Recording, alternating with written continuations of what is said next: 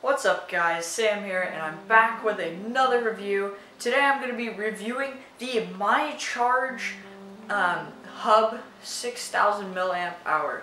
Now I know a long time ago they released a multiple color version of this, and I had the blue one, and I'm pretty sure it was 3000 milliamp hour, and after a while I started to find out, well, that wasn't enough. So I got a hold of one of these, and I can already tell you it's very promising. You can recharge your phone for sure like 3 times now for 6000 milliamp hour. The previous one was 3000, so if you had a Galaxy, one of the newer Galaxy series, S4 to S7, you could only get by with maybe 1.5 charges if you were lucky, and if you had an iPhone, probably around 2 charges. So the selling point of this device actually is your micro USB and your lightning cable connected. So I'll show you guys those features right now. So here's the product. This, like I said earlier, has 6000 milliamp hour battery inside of it. So some noticeably cool features about this battery pack is that right here there's a plug. So this means you can plug it into the wall and charge it via the wall instead of charging it through one of those pesky micro USB cables, which can take a very long time. They are protected by this rubber little flap here. It's pretty nice. I like it.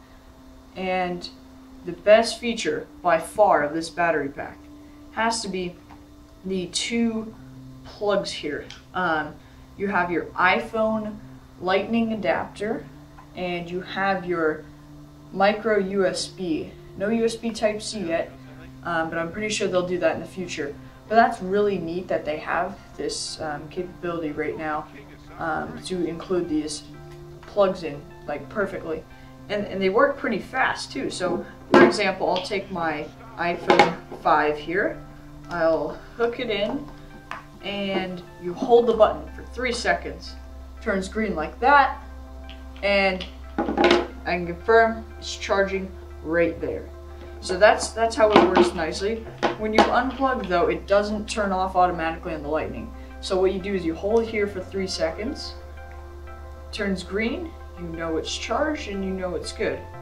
Now for phones with micro USB like a Lumia 640 here, you would just take it out and plug it right in like that, and the light automatically turns green, so you know it's charging. And right here it says I am plugged in and I am charging, so that's very good how quick this one is. The lightning cable, they don't want to make mistakes, I guess, for the modes, because also we'll take another lightning cable here. For example, I have a USB connector, which is the next big feature on this power brick.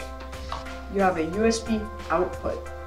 So just your standard USB, plop it in right there, put it to the phone, and well, it automatically starts charging. And to check how much power you have left in here, you push this button. And right now it's telling me green. If it's low, it tells me orange. If it's very low, it gives me red. And if it's about to run out or it's out, it gives a continuous red flashing light until you unplug the device from a product.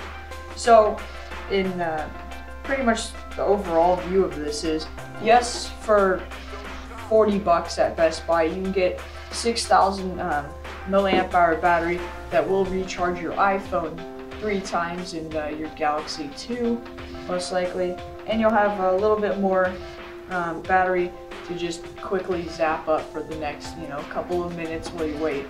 But overall, it's a pretty good product for $40.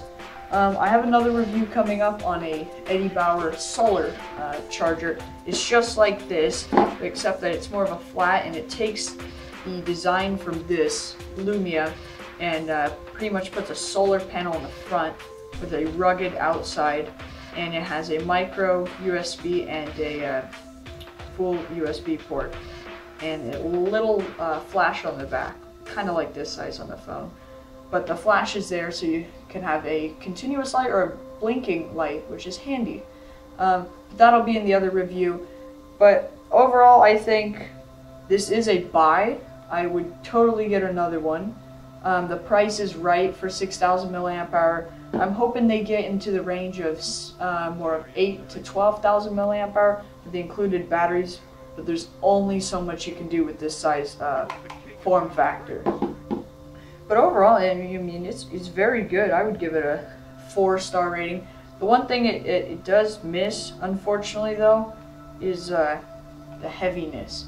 I mean, it's not too heavy, not like you're gonna complain too much, but it is pretty much almost half a pound.